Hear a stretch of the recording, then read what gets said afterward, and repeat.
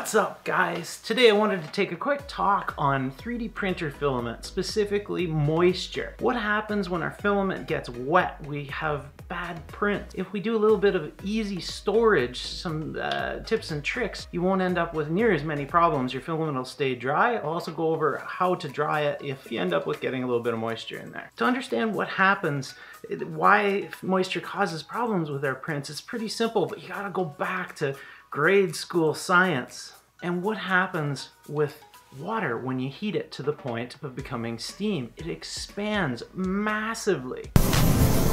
3, 2, 1. Oh, I'm so scared.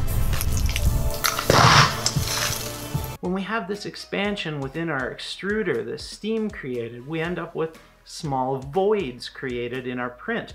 This causes adhesion issues, it causes aesthetic issues, it just looks like heck, and actually causes little pock marks throughout the print.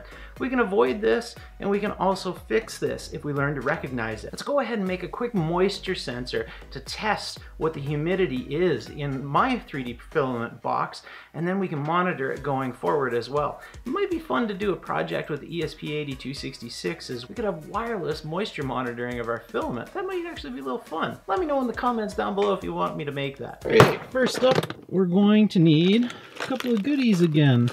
We're going to need a humidity sensor. Rain sensor, don't need that. There we go. DHT11 temp and humidity sensor. These aren't the most accurate sensor out there, but it absolutely will work for what we need here. As well as that sensor, we're going to reuse the OLED display and Arduino kit assembly that we just did a couple videos ago. I'll link it down below. We can output our humidity on the display here. Should work good. I'm not going to make you guys sit through the assembly of this or the writing of the code. We're just going to flash right to it. All right, and just like that, I've got this assembled and the code written to it. There's not much to it. The DHT11 sensor just needs power and ground and one pin to the Arduino. It's going to digital pin 2. And then some quick mods in the code, which you're going to find on my GitHub as a separate file. It's going to be listed as the OLED and humidity sensor. You can just download it and use it. You're going to need the DHT library though. All right, so this is capable of, with any luck, showing us a humidity reading. There we go. Relative humidity down here right now, about 38%. This should be able to measure. Let's go check it out. This is one of the totes that I use for storing my 3D printer filament. It works really good with a specific device inside.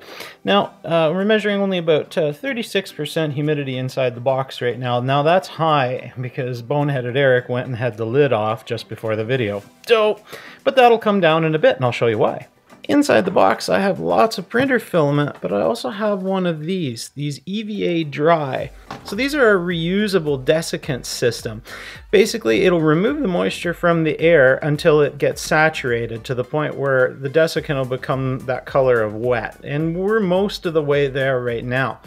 When that happens, you just go ahead and plug it into the wall for up to a day and it'll dry right out. And then you just put it back in with your filament and this will maintain a very, very low moisture content in there and protect your 3D prints. Some of these filaments, particularly like these translucents, seem to be quite sensitive to moisture. They seem to be really hygroscopic, worse than others.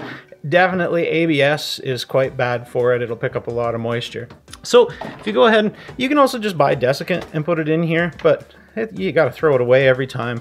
Or you can actually dry it out, and I'll show you how to do that in a couple minutes. Also, something else you can do. When you have your printer down for a significant amount of time, like my CR10 has been, go ahead and clip the filament off, take the roll off, and put it into your storage. That way it won't pick up moisture. It'll be ready to go when you are. Whenever you can, store your filament inside of a relatively airtight tote with some desiccant and it'll last a lot longer for you. And you can also recover filament this way. It will dry over time with just the desiccant in here, but there is a quicker way.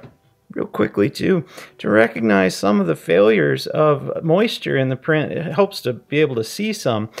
See these little tiny holes? They'll be difficult to pick up on camera. These little pockets often happen when you have high moisture content in your filament. They'll be random in nature and they'll just leave an under extruded spot.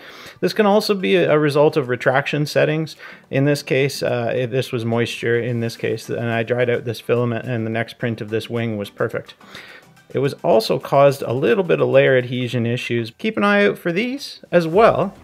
Quite often, the number one thing that tips me off that I've got moisture is I'll get a chalky, dull look to prints. Now, it's tough to judge because this is a very, very shiny, translucent filament to begin with.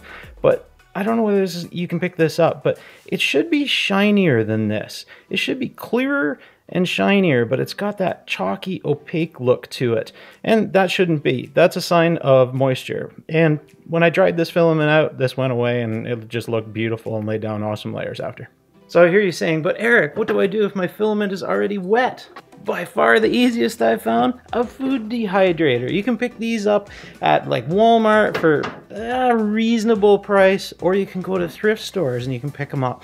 People ditch these things all the time. They think they want to make some jerky, and well, it just doesn't seem appealing after they figure out that there's work involved. Go ahead and pick one of these up. Just go ahead and put your filament in there, set the settings fairly low. I don't know, I run mine around 115 range or thereabouts. It's not going to hurt the filament down that low, but we don't want to distort the spool or anything over time. Let it run a few hours or whatever and test it out. Depends on how wet your filament is, how quick it'll dry out, and how much airflow it goes through. These fans really pump out a lot of air.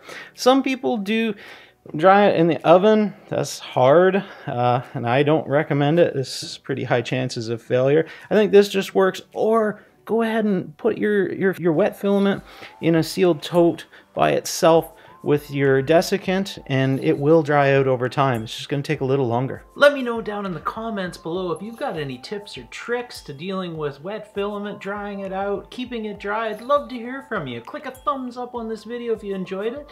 I will see you guys in a day or two with another video. Cheers!